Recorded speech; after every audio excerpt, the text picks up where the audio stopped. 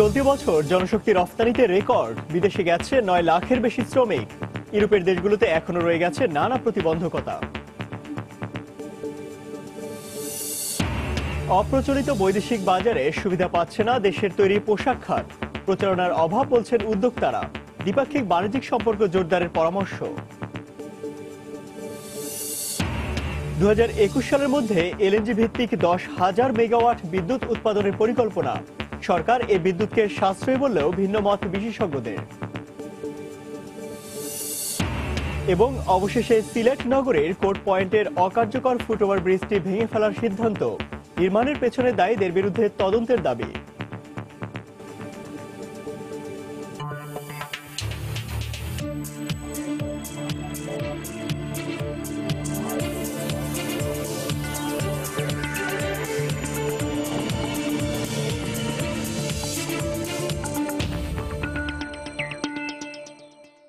দেখছিলেন শিরোনাম। আমন্ত্রণ জানাচ্ছি দেশ ও দেশের বাইরে অর্থ বাণিজ্যের নানা খবর নিয়ে আমাদের নিয়মিত আয়োজনে সময় বাণিজ্যে। আর আপনাদের সঙ্গে আছি আমি ইমতিয়াজ আহমেদ। দর্শক, শুরুতেই জানিয়ে দেব ঢাকা স্টক এক্সচেঞ্জের লেনদেন পরিস্থিতি। চলে যাচ্ছে ঢাকা স্টক এক্সচেঞ্জের অফিসিয়াল ওয়েবসাইটে। এখন পর্যন্ত আমরা সর্বশেষ লেনদেনের যে পরিস্থিতি দেখতে পাচ্ছি, তাতে ঢাকা স্টক এক্সচেঞ্জের প্রধান তিনটি সূচকে ঊর্ধ্বমুখী প্রবণতার মধ্যে দিয়ে লেনদেন শুরু করেছে। শুরুতে আমি জানিয়ে দিই, ঢাকা স্টক এক্সচেঞ্জের প্রধান সূচক অর্থাৎ ডিএসই এক্স ইন্ডেক্স, এই সূচকটি এখন পর্যন্ত আমরা দেখতে পাচ্ছি 11 পয়েন্টের মতো বেড়েছে এবং অবস্থান করছে 6,241 পয়েন্টে। ঊর্ধ্বমুখী রয়েছে ডিএসই সরিভিত্তিক সূচক অর্থাৎ ডিএসই এস ইন্ডেক্স, এই সূচকটি এখন পর্যন্ত 1.43 পয়েন্ট বেড়ে অবস্থান করছে 1,378 পয়েন্টে। ঊর্ধ্বমুখী রয়েছে ডিএসই সরিয়া ভিত্তিক সূচক। এরপরেই আমরা দেখতে পাচ্ছি ডিএসই বাছাই সূচক, সেখানে আমরা দেখতে পাচ্ছি 2.89 পয়েন্ট বেড়ে অবস্থান করছে 2,250 পয়েন্টে। টাকার অঙ্কে এখন পর্যন্ত খুব বেশি লেনদেন হয়নি, মাত্র 29 কোটি টাকার শেয়ার হাত বদল হয়েছে, যার মধ্যে অধিকাংশ শেয়ারের কিন্তু দর বেড়েছে, অর্থাৎ 137টি প্রতিষ্ঠান দর বাড়াতে সক্ষম হয়েছে এবং দর কমেছে 48টি প্রতিষ্ঠান। দর অপরিবর্তিত রয়েছে 51টি প্রতিষ্ঠানের দরের এখন পর্যন্ত কোনো ধরনের পরিবর্তন লক্ষ্য করছি না। আমরা এই পর্যায়ে জানিয়ে দিচ্ছি ঢাকা স্টক এক্সচেঞ্জের টপ 20 শেয়ারের তালিকা। এখানে আমরা দেখতে পাচ্ছি টপ 20 শেয়ারের তালিকার 1 নম্বরে অবস্থান করছে আরডি ফুড। এই প্রতিষ্ঠানটি সর্বশেষ 19 টাকা 10 পয়সায় লেনদেন করছে, যদিও সর্বোচ্চ দর 19 টাকা 20 পয়সা এবং সর্বনিম্ন 18 টাকা 60 পয়সা অবস্থান করছে। গতকালই আমরা দেখেছি এই প্রতিষ্ঠানটি 18 টাকা 60 পয়সায় কিন্তু লেনদেন করতে, অর্থাৎ গতকালকের তুলনায় আজকের কিছুটা দর বাড়িয়েছে ঢাকা স্টক এক্সচেঞ্জের টপ 20-র 1 নম্বরে থাকা আরডি ফুড। এর পরবর্তী অবস্থান রয়েছে আরকে সিরামিক্স। এই প্রতিষ্ঠানটি 61 টাকা 60 পয়সায় সর্বশেষ লেনদেন, সর্বোচ্চ 62 টাকা 20 পয়সা এবং সর্বনিম্ন 61 টাকায় লেনদেন করছে। যদিও গতকাল আমরা দেখেছি এই প্রতিষ্ঠানটি 61 টাকা 50 পয়সায় লেনদেন করেছিল, অর্থাৎ গতকালের তুলনায় আজকের কিন্তু দরটা কিছুটা হারিয়েছে ঢাকা স্টক এক্সচেঞ্জের টপ 20 শেয়ারের তালিকায় 2 নম্বরে থাকা এই প্রতিষ্ঠানটি। পরবর্তী অবস্থান অর্থাৎ এরপরে আমরা দেখতে পাচ্ছি ওয়াটার কেমিক্যাল রয়েছে তালিকার 3 নম্বরে 264 টাকা দর নিয়ে। সর্বোচ্চ 264 টাকা অবস্থান করছে, সর্বনিম্ন 255 টাকা 40 পয়সা অবস্থান করছে। এরপরেই আমরা দেখতে পাচ্ছি ফুয়াং ফুড রয়েছে তালিকার 6 নম্বরে 61 টাকা 60 পয়সা দর নিয়ে। সর্বোচ্চ 61 টাকা 60 পয়সা অবস্থান করছে, সর্বনিম্ন 21 টাকা 10 পয়সা অবস্থান করছে। এরপরে আমরা দেখতে পাচ্ছি স্ট্যান্ডার্ড, এই প্রতিষ্ঠানটি 31 টাকা 10 পয়সায় সর্বশেষ লেনদেন, সর্বোচ্চ 31 টাকা 30 পয়সা এবং সর্বনিম্ন 30 টাকা 90 পয়সা অবস্থান করছে। ন্যাশনাল টিউবস রয়েছে তালিকার 8 নম্বরে 122 টাকা 80 পয়সা দর নিয়ে। সর্বোচ্চ 124 টাকা 40 পয়সা এবং সর্বনিম্ন 122 টাকা 10 পয়সা অবস্থান করছে। এর পরবর্তী অবস্থান অর্থাৎ ঢাকা স্টক এক্সচেঞ্জ টপ 20-র 8 নম্বরের অবস্থান আমরা জানিয়ে দিচ্ছিলাম। এরপরে আমরা দেখতে পাচ্ছি নর্দার্ন রয়েছে তালিকার 12 নম্বরে। প্রতিষ্ঠানটি 571 টাকা 40 পয়সা দর নিয়ে তালিকার 12 নম্বর অবস্থান করছে, সর্বোচ্চ 573 টাকা 90 পয়সা এবং সর্বনিম্ন 559 টাকায় কিন্তু অবস্থান করছে এই প্রতিষ্ঠানটি।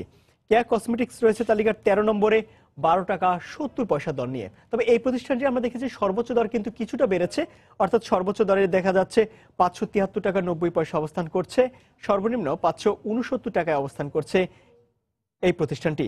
পরবর্তী অবস্থান আমরা নর্দার্নের পরেই আমরা কেয়া কসমেটিক্সের অবস্থানটা জানিয়ে দিচ্ছিলাম। এরপরে আমরা দেখতে পাচ্ছি স্কয়ার টেক্সটাইল রয়েছে তালিকার 14 নম্বরে 66 টাকা 70 পয়সা দর নিয়ে। সর্বোচ্চ 66 টাকা 70 পয়সা অবস্থান করছে, সর্বনিম্ন 65 টাকা 50 পয়সা অবস্থান করছে। এরপরে আমরা দেখতে পাচ্ছি ওয়াইমেক্স রয়েছে তালিকার 15 নম্বরে 71 টাকা দর নিয়ে। সর্বোচ্চ দর 71 টাকা 90 পয়সা এবং সর্বোচ্চ 70 টাকা অবস্থান করছে। যদিও আমরা গতকালকে দেখেছি 70 টাকা 90 পয়সা কিন্তু লেনদেন করেছিল তালিকার 15 নম্বরে থাকা এই প্রতিষ্ঠানটি। তো মোটামুটি ঢাকা স্টক এক্সচেঞ্জের টপ 20 শেয়ারের তালিকার প্রথম 15টির অবস্থান জানিয়ে দিচ্ছিলাম। গত 2 দশকের মধ্যে চলতি বছরই রেকর্ড সংখ্যক শ্রমিক পাঠিয়েছে বাংলাদেশ। গত 11 মাসে বিভিন্ন দেশে 9,31,000 শ্রমিক গেছে বাংলাদেশ থেকে। এর মধ্যে একমাত্র সৌদি আরবে 5 লাখের বেশি শ্রমিক গেছে। তবে আরব আমিরাত সহ ইউরোপের দেশগুলোতে এখনো বাংলাদেশ থেকে শ্রমিক নেওয়ার ক্ষেত্রে প্রতিবন্ধকতা থেকে যাওয়ার কাঙ্ক্ষিত সফলতা আসছে না। বিস্তারিত জানাচ্ছেন কমল দে।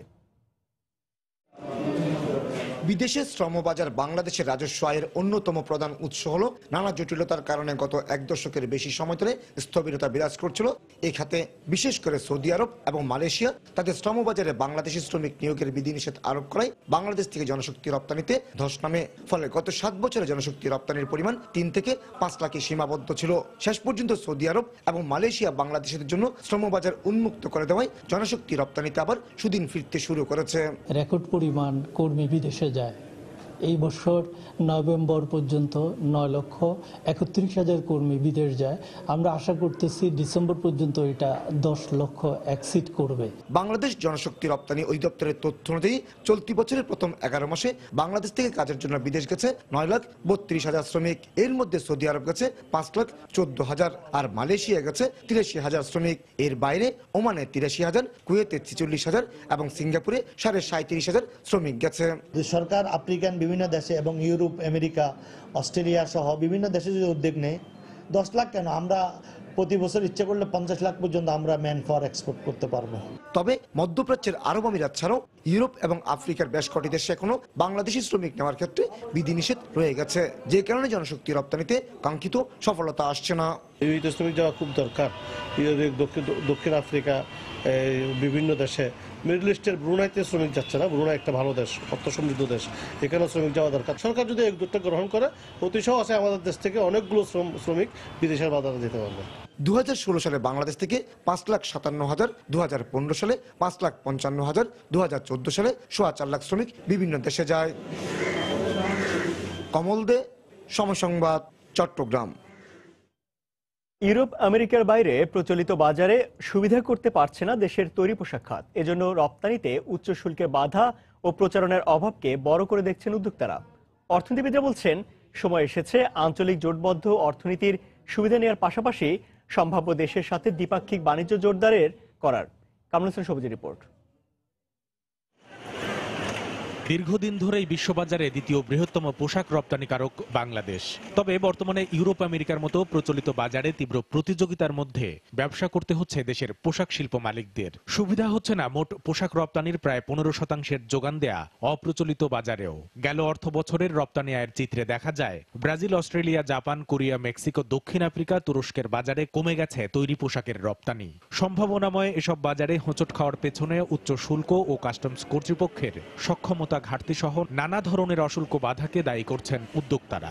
যেহেতু রাশিয়া WTO মেম্বার, আমরা ডিউটি ফ্রি অ্যাক্সেস পাইতেই পারি। জাপানের মার্কেট অনেক বড়, কিন্তু আমাদের এক্সপোর্ট এখনো ওই রকম ভাবে বাড়ছে না। যেভাবে আমাদের ইমেজকে প্রচার করার দরকার ছিল, সেটা আমাদের এমবেসিগুলো ঠিক মতো করছে না। সরকার এবং আমরা যদি একসাথে কাজ না করতে পারি, তাহলে আমরা অবশ্যই রপ্তানির ক্ষেত্রে, প্রতিযোগিতার ক্ষেত্রে আমরা পিছিয়ে পড়ব। রপ্তানি আয়ের লক্ষ্য পূরণে বাজার বহুমুখীকরণ করতে হলে পার করতে হবে শুল্ক সমস্যা। উদ্যোক্তাদের এমন দাবির সাথে একমত অর্থনীতিবিদরাও। তবে উন্নত মানের পণ্য তৈরিতে মনোযোগ দেওয়ার পরামর্শ তাদের। এমন ধরনের প্রোডাক্ট নিয়ে বিশ্ববাজারে যেতে চাচ্ছে যার ভ্যালু এডিশন অনেক বেশি। আর ভ্যালু এডেড প্রোডাক্ট তৈরি করা মানেই হচ্ছে বেটার স্কিল দরকার। দক্ষ শ্রমিক তৈরির যে ব্যবস্থাপনা, সেটা দরকার।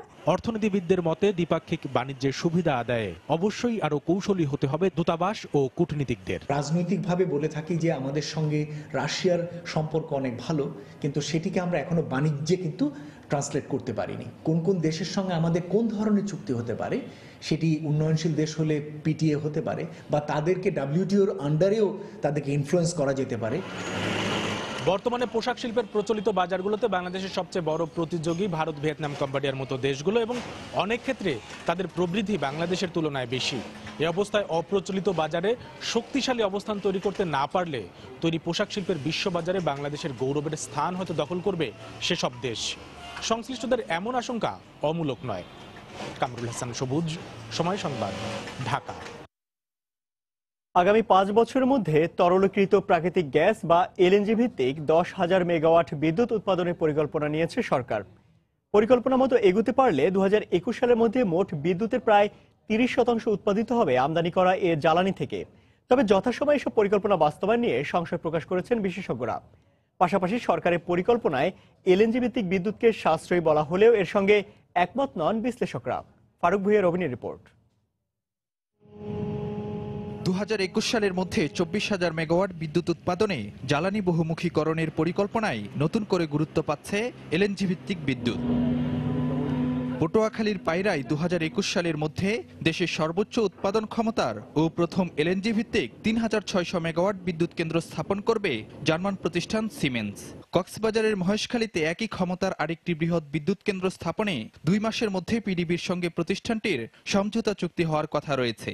এছাড়া কক্সবাজারের মাতারবাড়িতে 600 মেগাওয়াট, খুলনায় 800 মেগাওয়াট, নারায়ণগঞ্জের মেঘনাঘাটে 750 ও সিদ্ধিরগঞ্জে 550 মেগাওয়াট, চট্টগ্রামের রাউজানে 550 ও আনোয়ারায় 500 মেগাওয়াট এলএনজি ভিত্তিক বিদ্যুৎ কেন্দ্র স্থাপনের পরিকল্পনা নিয়েছে বিদ্যুৎ বিভাগ। যেহেতু আমার ডোমেস্টিক গ্যাস ডিপ্লিট হয়ে যাচ্ছে ডে বাই ডে, বিশ্ববাজারে এলএনজির দাম ড্রাস্টিক্যালি কমে গেছে, সেই কারণে আমরা ওই সুযোগটা নেওয়ার জন্য এখন এর কন্ট্রিবিউশনটা আমরা বাড়িয়ে দিয়েছি। সরকারের পরিকল্পনা অনুযায়ী এলএনজি ভিত্তিক প্রায় সবকটি কেন্দ্রের বিদ্যুৎ 2020 থেকে 21 সালের মধ্যে যুক্ত হবে জাতীয় গ্রিডে। দামের দিক থেকেও হবে সাশ্রয়ী। খুব সুবিধা হলো 2.5 থেকে 3 বছরে নিয়ে আসা যায়। আরেকটা সুবিধা হচ্ছে যে জায়গা কম লাগে। লিকুইড ফুয়েলের অর্ধেক প্রাইস, এটা একটা বড় জিনিস। ইজিলি 7-8 টাকায় 5-6 টাকায় দিলে কোনো সমস্যা হবে না। তবে পরিকল্পনাধীন এসব প্রকল্প যথাসময়ে বাস্তবায়ন ও এলএনজি ভিত্তিক বিদ্যুতের দাম নিয়ে সরকারের সঙ্গে একমত হতে পারছেন না বিশ্লেষকরা। এটা বলে সেটা কিন্তু তারা ঠিক সময় করতে পারে না, তো সেটা একটা বড় ইস্যু আছে। তবে এলএনজি ভিত্তিক বিদ্যুৎ কেন্দ্র একটা বড় জিনিস আছে, সেটা হচ্ছে এটার দাম কত পড়বে। ওকে, আমাদের একটা হিসাব আছে, সেই ক্যালকুলেশনে 10 টাকা ইভেন 11 টাকাও পড়ে যাচ্ছে। বাংলাদেশের বর্তমান প্রেক্ষাপটে সাশ্রয়ী মূল্যে বিদ্যুতের জন্য এলএনজির তুলনায় কয়লাকে গুরুত্ব দেওয়ার পক্ষপাতী এই বিশেষজ্ঞ। মার্কেটে বাড়তি। ফারুক ভুঁইয়া, রবিন, সময় সংবাদ, ঢাকা। সিলেট নগরীর কোর্ট পয়েন্টে 1.5 কোটিরও বেশি টাকা ব্যয়ে নির্মিত ফুটওভার ব্রিজটি 2 বছরের মাথায় ভেঙে ফেলার উদ্যোগ নিয়েছে সিটি কর্পোরেশন। ব্রিজটি ব্যবহার করে না কেউই। ওভার ব্রিজটি নির্মাণের সময় এর প্রয়োজনীয়তা নিয়ে প্রশ্ন তুলে সময় সংবাদ সহ বিভিন্ন গণমাধ্যমে সংবাদ প্রচার করা হয়। নির্মাণের বিরোধিতা করেন প্রকৌশলী ও নগরবিদরাও। শুধু প্রজেক্ট বাণিজ্যের জন্য বিনা টেন্ডারে যারা এটি নির্মাণ করেছেন তাদের বিরুদ্ধে দুদকের তদন্তের দাবি জানিয়েছেন তারা।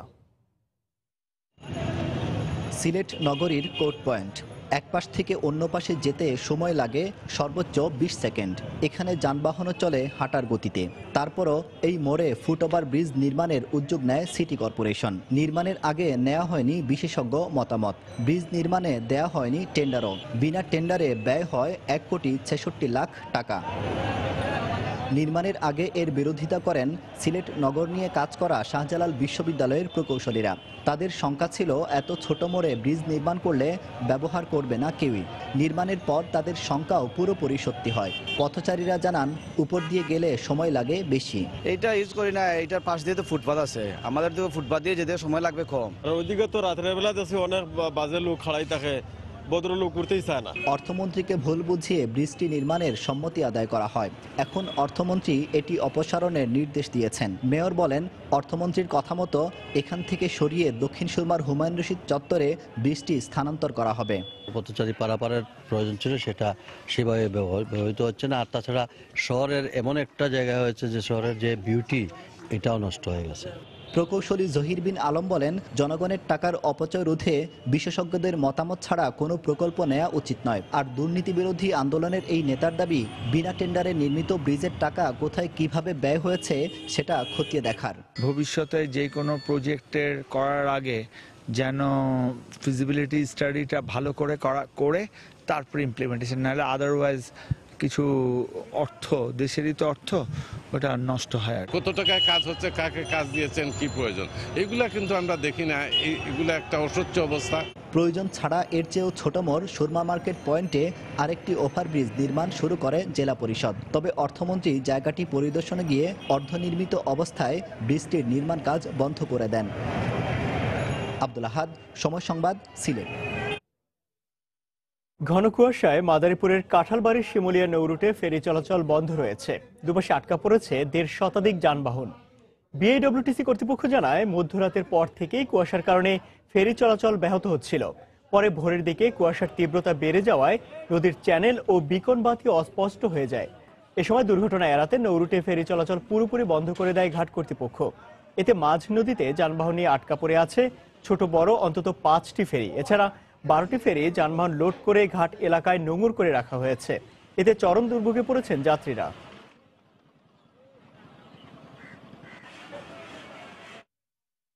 নানা সমস্যায় জর্জরিত চা শ্রমিকদের সন্তানদের মাঝে শিক্ষার আলো ছড়াচ্ছে মৌলভীবাজারের উত্তরণ বাংলাদেশ।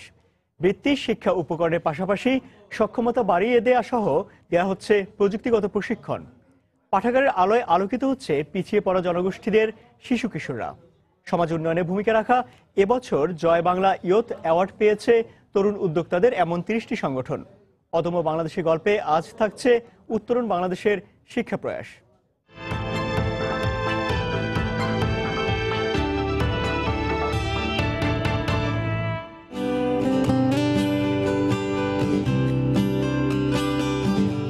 পাহাড়, ঝর্ণা আর সবুজের প্রাচুর্যে ভরা জনপদ মৌলভীবাজার। সুনীল আকাশের নিচে সাজানো সবুজময় চা বাগান।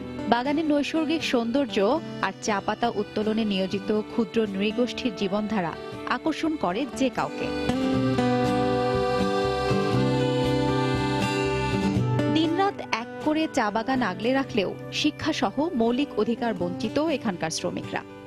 আর্থিক দৈন্যতার কারণে কিশোর বয়সেই লেখাপড়ার প্রতি আগ্রহ হারিয়ে ফেলছে তাদের সন্তানরা। জীবিকার তাগিদে কর্মসংস্থানে জড়িয়ে পড়া শিশু কিশোরদের আবারও স্কুলমুখী করার স্বপ্ন জাগে কয়েক তরুণের। 2013 সালে শুরু হয় উত্তরণ বাংলাদেশের কার্যক্রম। শিক্ষার্থীদের আত্মবিশ্বাসী করতে প্রতি বছর আয়োজন করা হয় আন্তঃ চা বাগান গণিত অলিম্পিয়াড। আগে আমাদের চা বাগানে নিজেদের পরিবারে বেঁচে থাকাটাই ছিল একটা চ্যালেঞ্জ, আর সেখানে শিক্ষা ছিল একটা বিলাসিতা। কিন্তু এখন সেখান থেকে সরে এসে শিক্ষাটাও একটা মৌলিক চাহিদার মধ্যে নিচ্ছে, ছেলে মেয়েদের পড়াশোনা করাচ্ছে। আমাদের সার্থকতাটা সেটাই যে আমরা সেটা করতে পারছি। মেধাবৃত্তি প্রতিযোগিতা, দরিদ্র শিক্ষার্থীদের স্কুলে ভর্তি ও পরীক্ষা উপকরণ বিতরণের সঙ্গে যোগ হয়েছে পাঠাগার, যেখানে জ্ঞানের আলোয় আলোকিত হচ্ছে পিছিয়ে পড়া জনগোষ্ঠীর শিশু কিশোররা। আছে তথ্য প্রযুক্তির প্রশিক্ষণও। নিয়মিত শিক্ষার বাইরে কর্মসংস্থানের সুযোগ ও সক্ষমতাকে বাড়াতেই এ প্রয়াস সংগঠনটির। আমরা এই প্রশিক্ষণের মাধ্যমে অনেক কিছু শিখতে পেরেছি।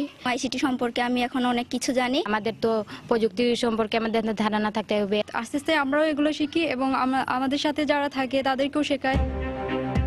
পিছিয়ে পড়া জনগোষ্ঠীর মধ্যে শিক্ষার আলো জ্বালাতে দৃঢ় প্রত্যয়ী 65 তরুণের প্রয়াসের স্বীকৃতিও মিলেছে। এবছর জয় বাংলা ইয়ুথ অ্যাওয়ার্ড পেল সংগঠনটি। সময় সংবাদ, মৌলভীবাজার।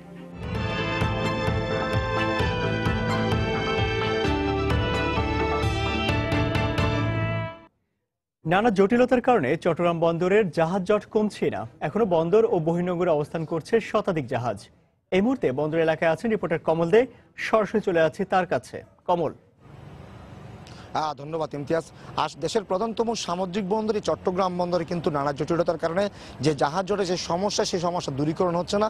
দিন দিন কিন্তু জাহাজ জট বেড়ে চলেছে। আজ চট্টগ্রাম বন্দরের বহির্নোঙরে কিন্তু দেশি বিদেশি প্রায় 162টি জাহাজ অবস্থান করছে। এর মধ্যে আমরা তথ্য অনুযায়ী দেখতে পাচ্ছি 162টি জাহাজের মধ্যে 82টি জাহাজ থেকে পণ্য খালাস বা এটা কাজ করছে এবং আরও 80টি জাহাজ পণ্য খালাসের অপেক্ষায় রয়েছে। তো আমি যে একটু পরিসংখ্যানটা বলি, বন্দরের যে তথ্য রয়েছে সেই তথ্য অনুযায়ী 162টি জাহাজের মধ্যে চট্টগ্রাম বন্দর অবস্থান জাহাজের মধ্যে রয়েছে কন্টেনারবাহী জাহাজ রয়েছে 28টি এবং কার্গো জেনারেল কার্গো ভেসেল রয়েছে 39টি। এছাড়া আমরা দেখতে পাচ্ছি খাদ্যবাহী জাহাজ রয়েছে 28টি এবং সারবাহী জাহাজ রয়েছে 26টি। চিনিবাহী অর্থাৎ জানেন যে আমদানিকৃত চিনি সহ জাহাজ রয়েছে 16টি এবং যে আরপি শিট বা রেপ শিট জাহাজ রয়েছে 2টি। এছাড়া ওয়েল ট্যাঙ্কার দেখা যাচ্ছে 5টি জাহাজ রয়েছে এই চট্টগ্রাম বন্দর এবং বন্দরের বহির্নোঙরে। এছাড়া বন্দরের বহির্নোঙরে আজকে আমরা দেখতে পাচ্ছি 142টি জাহাজ অবস্থান করছে। এর মাঝে 60টি জাহাজ থেকে পণ্য খালাস চলছে পুরোদমে এবং 82টি জাহাজ আরও পণ্য খালাসের অপেক্ষায় রয়েছে। আপনি জানেন যে বন্দরের কিন্তু যে প্রধান যে জেটিগুলো রয়েছে 16টি জেটি রয়েছে, সেই 16টি জেটির মধ্যে কিন্তু 14টি জেটি থেকে পুরোদমে পণ্য খালাস চলছে। আবহাওয়া যেমন অনুকূল রয়েছে, এখন ঠিক রাজনৈতিক পরিস্থিতি কিন্তু পুরোপুরি অনুকূল। এবং আপনি জানেন যে সেখানে আমদানি এবং রপ্তানি দুটি সমান তালে চলছে। যে আমদানি রপ্তানির যে পরিস্থিতিটি সামাল দেওয়া, আসলে সেই সামাল দেওয়ার জন্য জাহাজ যে রাখা বা জাহাজগুলো থেকে পণ্য নামানো সেটি কিন্তু এখন সম্ভব হচ্ছে না, কারণ 16টি জাহাজ মাত্র 16টি যেটি রয়েছে চট্টগ্রাম বন্দরে। হয়তো জানেন যে আপনি প্রতি বছরে কিন্তু চট্টগ্রাম বন্দরের যে প্রবৃদ্ধির হার সেটি কিন্তু রেকর্ড ছাড়িয়ে যাচ্ছে। যেমন গত বছরে কিন্তু চট্টগ্রাম বন্দর যে 20 লাখ কন্টেনার হ্যান্ডেলিং করে যে 20 লাখ ক্লাবে তারা অন্তর্ভুক্ত হয়েছে, বিশেষ একটি রেকর্ড অর্জন করেছে এবং সমাদৃত হয়েছে চট্টগ্রাম বন্দরের কার্যক্রম। এবার যার পরিমাণ প্রায় 27 লাখ কন্টেনার ছড়িয়ে ছাড়িয়ে যাওয়ার সম্ভাবনা রয়েছে। সেই সম্ভাবনাকে কাজে লাগানোর জন্য জাহাজগুলি থেকে পণ্য উঠানামা সহজকরীকরণ সেটি কিন্তু আসলে কিন্তু সম্ভব হচ্ছে নানা জটিলতার কারণে। এক্ষেত্রে জাহাজ মালিকরা বলছেন যদি সঠিক সময়ে একটি জাহাজ থেকে পণ্য খালাস করে জাহাজটি রিলিজ দেওয়া না যায়, তাহলে তাদেরকে প্রতিদিন কম $8,000 থেকে শুরু করে $15,000 পর্যন্ত তাদেরকে জরিমানা গুনতে হয়। তো এই জরিমানা যে গুনার বিষয়টি আসলে কিন্তু সেটি ব্যবসায়ীদেরকে গুনতে হয় এবং সেই ব্যবসায়ীরা কিন্তু তারা নিজেদের কাছ থেকে টাকাটি দেয় না, তারা যে পণ্য আমদানি করেছে সেই পণ্য আমদানির কাছ থেকে তারা তুলে নেয় এবং যার ফলে শেষ পর্যায়ে কিন্তু ভোক্তা পর্যায়ে সে পণ্যের দাম বেড়ে যায়। আমি যদি বলে হয়তো জাহাজ জটের কারণে হয়তো পণ্য খালাস কিছু ধীরগতি হচ্ছে, কিন্তু ডেলিভারি প্রক্রিয়া কিন্তু চট্টগ্রাম বন্দরে পুরোদমে চলছে। আপনি জানেন যে টানা বেশ কয়েকটি কন্টেনার ইয়েট হওয়ার কারণে বন্দরে এখন জাহাজ জট তেমন নেই, কন্টেনার জট তেমন নেই। প্রায় 36 থেকে 37,000 টিউস ধারণ ক্ষমতা সম্পন্ন এই চট্টগ্রাম বন্দরে কিন্তু এখনও তারা 35,000 টিউস কন্টেনার রয়েছে। তো বলা চলে যে বিভিন্ন আপনি জানেন যে এর মাঝে কিন্তু বেশ কয়েকটি ইয়ার্ডের কাজ শুরু হয়েছে বা বেশ কয়েকটি ইয়ার্ডে কিন্তু এখন কন্টেনার রাখা হচ্ছে, যে কারণে কন্টেনার জট তেমন নেই এবং ডেলিভারি প্রক্রিয়াও কিন্তু আমরা দেখতে পাচ্ছি সেরকম চলছে। যেমন চট্টগ্রাম বন্দর কর্তৃপক্ষ গতকাল কিন্তু রেকর্ড পরিমাণ প্রায় 8,000-এর বেশি কন্টেনার তারা হ্যান্ডেলিং করেছে এবং এর মাঝে তারা দেখতে পাচ্ছি আমরা 4,539 কন্টেনার তারা বিভিন্ন জাহাজে তুলে দিয়েছে এবং আরও 4,038 কন্টেনার তারা বিভিন্ন জাহাজে নামিয়ে এনেছে। তো বন্দরের যে কন্টেনার হ্যান্ডেলিং সেটি যেমন পুরোদমে চলছে, শুধুমাত্র জাহাজ জলের সাথে সমস্যাটা কাটিয়ে উঠতে পারলে চট্টগ্রাম বন্দর যে তারা যে লক্ষ্যমাত্রা অর্জন যেটা চেষ্টা করছে 27 লাখ কন্টেনার হ্যান্ডেলিং করা, সেটি হয়তো তারা পৌঁছতে পারবে এমনটি আশা করছেন চট্টগ্রাম বন্দর কর্তৃপক্ষ। ইমতিয়াজ, এখন পর্যন্ত আমার কাছে ছিল চট্টগ্রাম বন্দরের সর্বশেষ পরিস্থিতির সর্বশেষ তথ্য। দর্শক, চট্টগ্রাম বন্দরে আমদানি রপ্তানি খবরাখবর জানাতে চট্টগ্রাম বন্দর এলাকা থেকে আমাদের সঙ্গে যোগ দিয়েছিলেন সহকর্মী কমল দে। বর্তমান সময়ের সকল পরিকল্পনাই আগামী প্রজন্মের জন্য নেওয়া হচ্ছে বলে জানিয়েছেন পরিকল্পনা মন্ত্রী আহম মুস্তফা কামাল। গতকাল রাজধানী হাতিরঝিলে বিজয় দিবস উপলক্ষে আয়োজিত এক অনুষ্ঠানে একথা বলেন তিনি। এ সময় তিনি বলেন 2021, 2030 ও 2041 সালে লক্ষ্যমাত্রা অর্জনে যেসব পদক্ষেপ নেওয়া হচ্ছে তা বাস্তবায়নে কাজ করে যাচ্ছে বর্তমান সরকার। গেল 4 বছরে বর্তমান সরকারের দেয়া বিভিন্ন প্রতিশ্রুতি কতটা বাস্তবায়িত হয়েছে তা নিয়ে এক অনুষ্ঠানের আয়োজন করা হয়।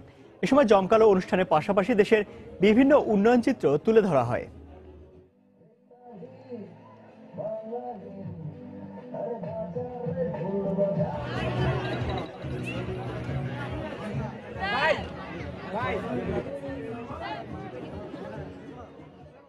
আমাদের প্রত্যাশা হলো আমরা যেখানে রেখে যাব আমাদের ইয়াংস্টার্স যারা আছে, যারা সংখ্যা অনেক বেশি, তারাই দায়িত্বভার গ্রহণ করবেন, হাল ধরবেন সেখান থেকে আরও সামনে নিয়ে যাওয়ার জন্য।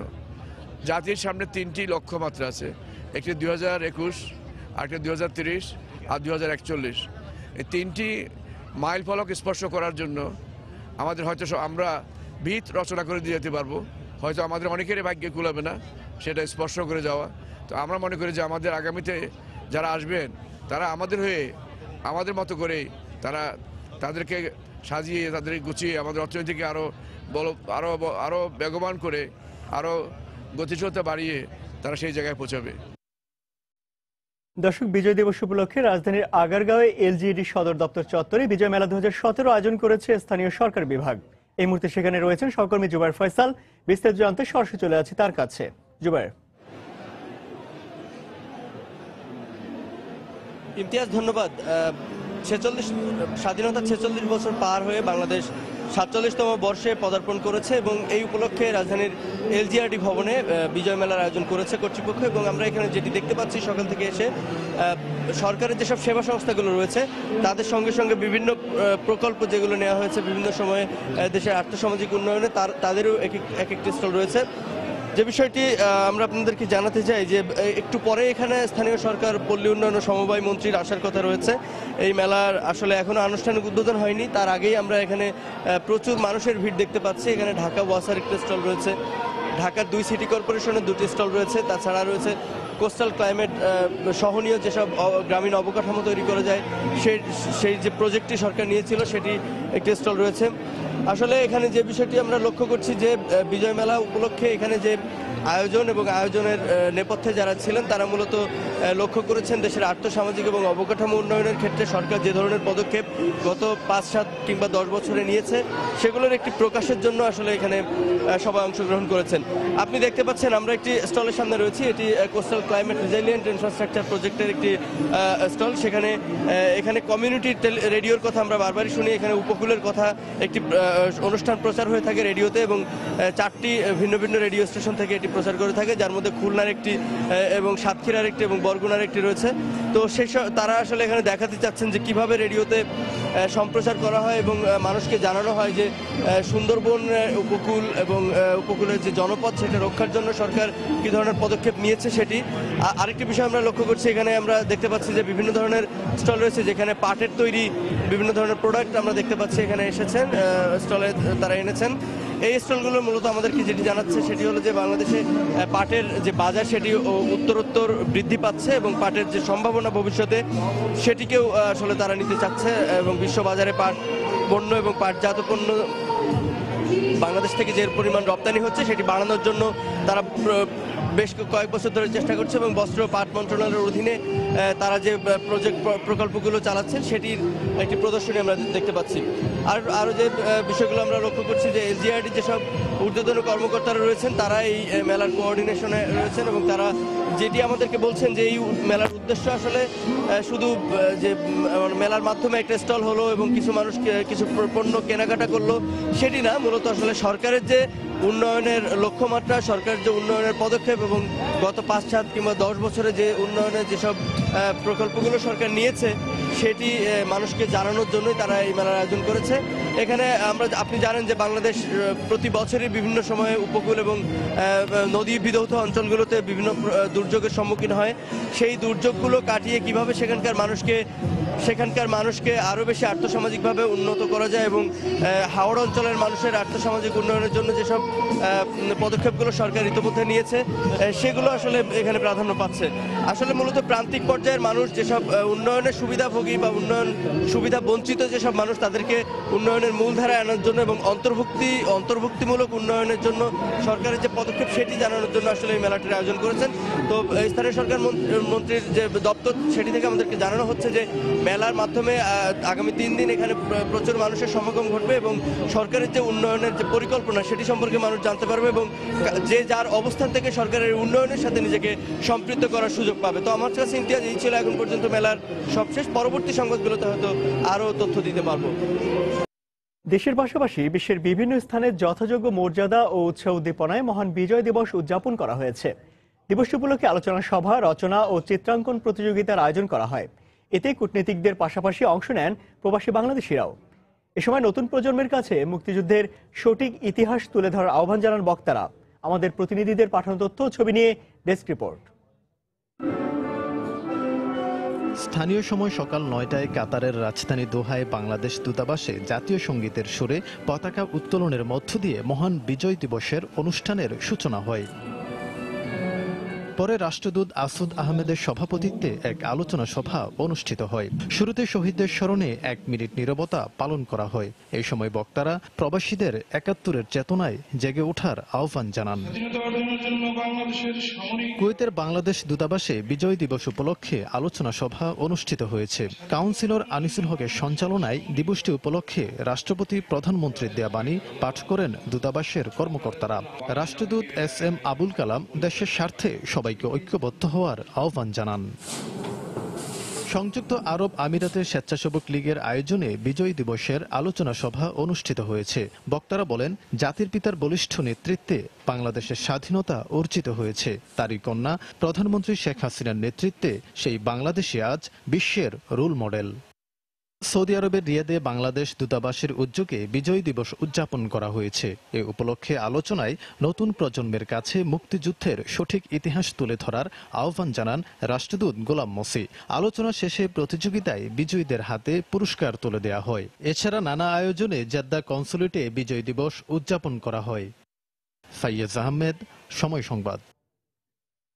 দর্শক, এ পর্যায়ে আবারও জানিয়ে দেব শেয়ার বাজারের লেনদেন পরিস্থিতির খবর। চলে যাচ্ছে ঢাকা স্টক এক্সচেঞ্জের অফিসিয়াল ওয়েবসাইটে। সকালে আমরা যখন লেনদেন দেখছিলাম তখন কিন্তু ঢাকা স্টক এক্সচেঞ্জের প্রধান তিনটি সূচকই ঊর্ধ্বমুখী প্রবণতার মধ্যে দিয়ে লেনদেন শুরু করেছিল, তবে সেই ধারাবাহিকতা কিন্তু ঢাকা স্টক এক্সচেঞ্জ ধরে রাখতে পারেনি। বেলা গড়ানোর সঙ্গে সঙ্গে ঢাকা স্টক এক্সচেঞ্জের প্রধান তিনটি সূচকই কিন্তু তাদের দর পতন হয়েছে। আমরা এখন দেখতে পাচ্ছি ঢাকা স্টক এক্সচেঞ্জের প্রধান সূচক অর্থাৎ ডিএসই এক্স ইন্ডেক্স, এই সূচকটিও কিন্তু সকালে ঊর্ধ্বমুখী প্রবণতার মধ্যে থাকলেও এখন তার নিম্নমুখী প্রবণতায় চলে গিয়েছে। এখন পর্যন্ত এই সূচকটি 2.44 পয়েন্ট হারিয়েছে এবং অবস্থান করছে 6227 পয়েন্টে।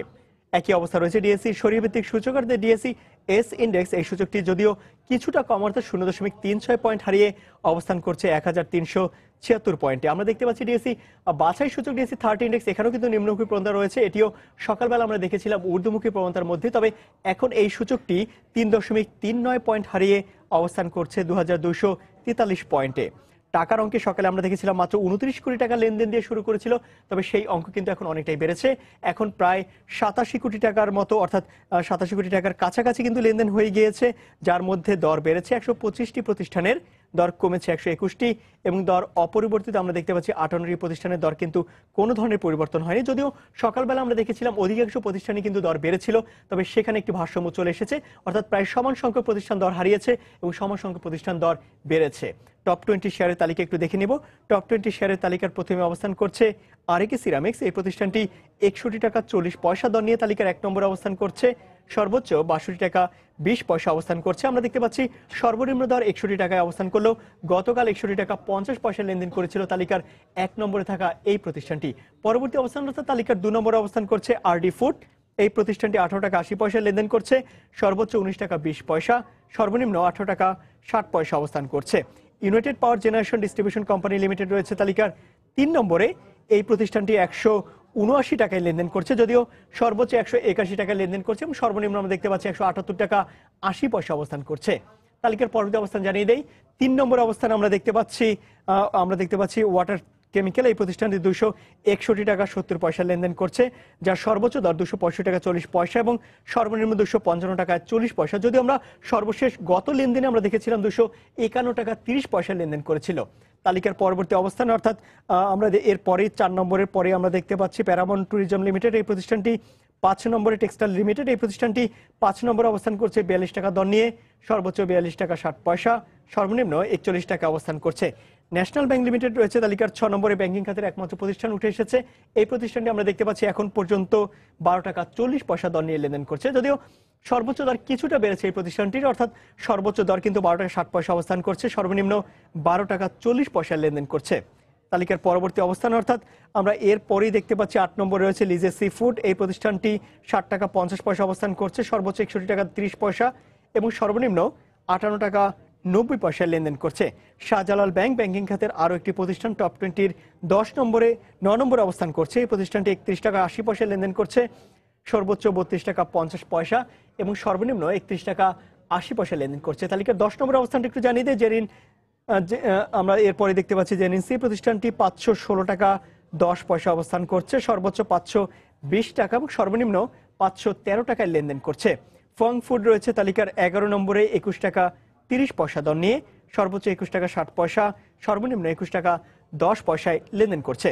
ফং ফুডের পরে আমরা দেখতে পাচ্ছি এরপরে নর্দার্ন রয়েছে তালিকার 12 নম্বরে 576 টাকা 30 পয়সা দর নিয়ে, সর্বোচ্চ 580 টাকা অবস্থান করছে, যদিও সর্বনিম্ন 569 টাকা কিন্তু সর্বনিম্ন নেমেছিল তালিকার এই প্রতিষ্ঠানটি। পরবর্তী অবস্থান আমরা এরপরে নর্দার্নের পরে দেখতে পাচ্ছি ন্যাশনাল টিউবস রয়েছে তালিকার 13 নম্বরে 123 টাকা 20 পয়সা দর নিয়ে, সর্বোচ্চ 124 টাকা 40 পয়সা এবং সর্বনিম্ন 122 টাকা 10 পয়সা অবস্থান করছে। স্কয়ার টেক্স রয়েছে তালিকার 14 নম্বরে 66 টাকা 20 পয়সা দর নিয়ে, সর্বোচ্চ আমরা দেখতে পাচ্ছি 67 টাকা 20 পয়সা কিন্তু উঠেছিল এই প্রতিষ্ঠানটি, তবে সর্বনিম্ন কিন্তু অনেকটাই কমে গিয়েছে এই প্রতিষ্ঠানটির, অর্থাৎ সর্বনিম্ন এই প্রতিষ্ঠানটি অবস্থান করছে 65 টাকা 50 পয়সায়। লঙ্কা বাংলা ফিন্যান্স রয়েছে তালিকার 15 নম্বরে 50 টাকা দর নিয়ে, সর্বোচ্চ 50 টাকা 50 পয়সায় অবস্থান করছে। যদিও সর্বনিম্ন 49 টাকা 90 পয়সায় লেনদেন করছে। তবে সর্বশেষ কার্য দিবস অর্থাৎ গত বৃহস্পতিবার কিন্তু 50 টাকা 10 পয়সা আমরা লেনদেন হতে দেখেছি এই প্রতিষ্ঠানটির। তালিকার পরবর্তী অবস্থান জানিয়ে দেব, অর্থাৎ লঙ্কা বাংলা ফিন্যান্সের পরে রয়েছে ফাইন ফুডস। এই প্রতিষ্ঠানটি 16 নম্বরে অবস্থান করছে 39 টাকা 70 পয়সা দর নিয়ে, সর্বোচ্চ 39 টাকা 80 পয়সা এবং সর্বনিম্ন 37 টাকা 20 পয়সা অবস্থান করছে। এরপরেই আমরা 17 নম্বরে দেখতে পাচ্ছি, 17 নম্বরেই স্ট্যান্ডার্ড ড্রিঙ্কস রয়েছে তালিকার 17 নম্বরে 31 টাকা 10 পয়সা দর নিয়ে, ওয়াই মিক্স রয়েছে তালিকার 18 নম্বরে 70 টাকা দর নিয়ে, বিড়ি থাই রয়েছে তালিকার 19 নম্বরে 28 টাকা এবং সিএনএটিক্স রয়েছে তালিকার সর্বশেষ 8 টাকা 70 পয়সা দর নিয়ে। তো মোটামুটি ঢাকা স্টক এক্সচেঞ্জের টপ 20 শেয়ারের তালিকার সবগুলোর অবস্থান জানিয়ে দিচ্ছিলাম। এই সময় বাণিজ্যের শীর্ষ সংবাদগুলো জানিয়ে দিচ্ছে আরো একবার। চলতি বছর জনশক্তি রফতানিতে রেকর্ড, বিদেশে গেছে 9 লাখের বেশি শ্রমিক। ইউরোপের দেশগুলোতে এখনো রয়ে গেছে নানা প্রতিবন্ধকতা। অপ্রচলিত বৈদেশিক বাজার সুবিধা পাচ্ছে না দেশের তৈরি পোশাক খাত, প্রচারণার অভাব বলছেন উদ্যোক্তারা। দ্বিপাক্ষিক বাণিজ্যিক সম্পর্ক জোরদারের পরামর্শ। 2021 সালের মধ্যে এলএনজি ভিত্তিক 10,000 মেগাওয়াট বিদ্যুৎ উৎপাদনের পরিকল্পনা। সরকার এই বিদ্যুৎকে সাশ্রয়ী বললেও ভিন্ন মত বিশেষজ্ঞদের। এবং অবশেষে সিলেট নগরীর কোর্ট পয়েন্টের অকার্যকর ফুটওভার ব্রিজটি ভেঙে ফেলার সিদ্ধান্ত। নির্মাণের পেছনে দায়ীদের বিরুদ্ধে তদন্তের দাবি।